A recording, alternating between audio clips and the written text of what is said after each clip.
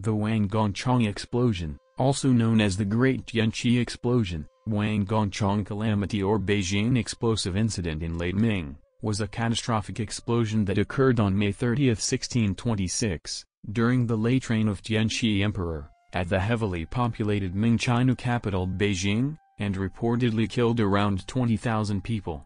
The epicenter was a major production center of gunpowder, but it is uncertain exactly what triggered the explosion. The Wanggongchang Armory was located about 3 kilometers, 1.9 miles, southwest of the Forbidden City, in modern-day central Xicheng District. It was one of the 6 gunpowder factories administered by the Ministry of Works in the Beijing area, and also one of the main storage facilities of armor, firearms, bows, ammunition, and gunpowder for the Shenjiying defending the capital. It was normally staffed by 70 to 80 personnel.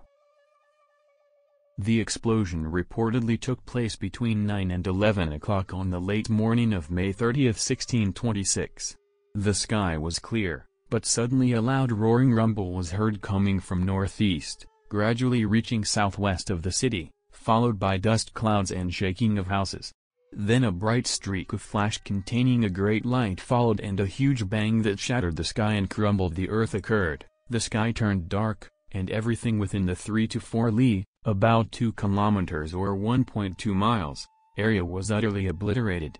The streets were unrecognizable, littered with fragmented bodies and showered with falling roof tiles. The force of the explosion was so great that large trees were uprooted and found to be thrown as far as the rural Miyun on the opposite side of the city. About 3 metric ton stone lion was thrown over the city wall.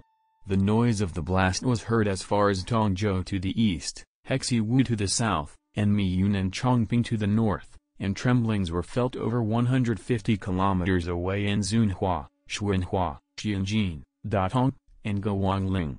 The ground around the immediate vicinity of Wanggongchang Armory, the epicenter of the explosion, had sunken for over 6.5 meters or 21 feet, but there was a notable lack of fire damage. The clouds over the epicenter were also reported to be strange. Some looked like messy strands of silk, some were multicolored, while some looked like a black lingja, rising into the sky and did not disperse until hours later.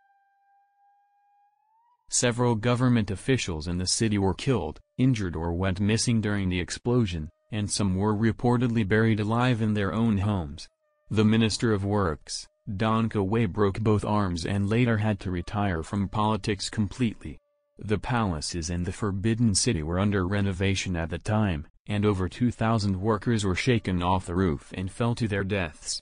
The Tianqi Emperor himself was having breakfast in Quanqing Palace when the explosion happened. After the initial quake, all the palace servants panicked with fear, so the emperor started running to the Hall of Union, followed only by a single guard who remained calm but was later killed by a falling tile. The Tianqi Emperor's only remaining heir, the 7-month-old Crown Prince Zhu Sejong, died from the shock. The late Ming dynasty was already suffering domestic crisis from political corruption, factional conflicts, and repeated natural disasters, proposed to be due to the Little Ice Age by some historians, leading to peasant riots and rebellions. However, the horror of the Wanggongchang explosion dwarfed all of those, and the imperial courts criticized the Tianqi Emperor and believed that the incident was a punishment from heaven as a warning to correct the sins of the emperor's personal incompetence. Tianqi Emperor was forced to publicly announce a repenting edict, and issued 20,000 taels of gold for the rescue and relief effort. The cause of the explosion has never been conclusively determined. Although there are multiple sources of detailed historical records, the incident happened well before the proliferation of modern science in China, and contemporary interpretations are compounded with superstitious speculations.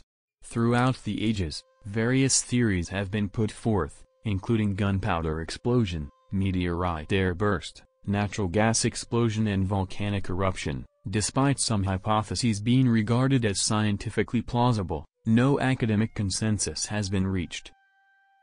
Due to the epicenter of the disaster, the Wanggongchang Armory, being a military storage facility that dispatches 3,000 catties of gunpowder every 5 days, about 1.8 metric tons. An accidental gunpowder ignition was blamed as the culprit from the very beginning.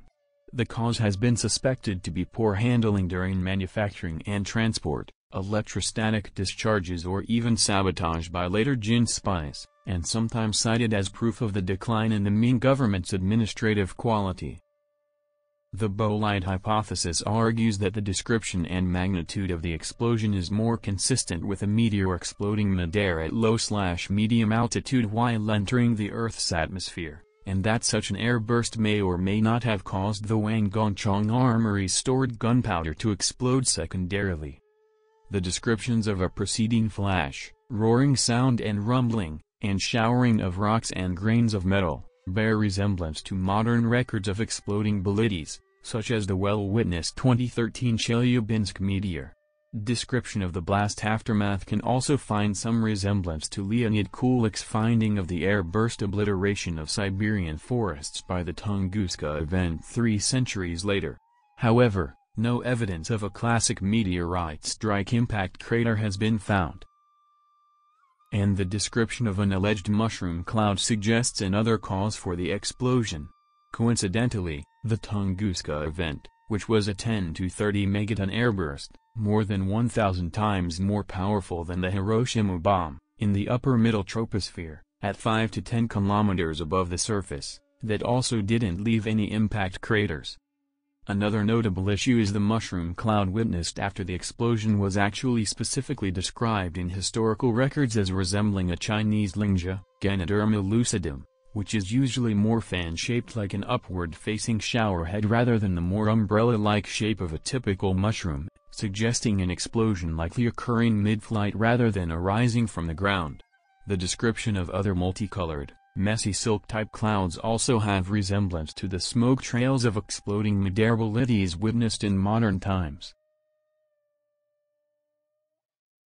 And that was the story of the Wanggongchang Explosion. A terrifying event with an unsolved cause. If you enjoyed this video, please leave a like. Subscribe for more. And as always, I will see you guys in the next video. Later.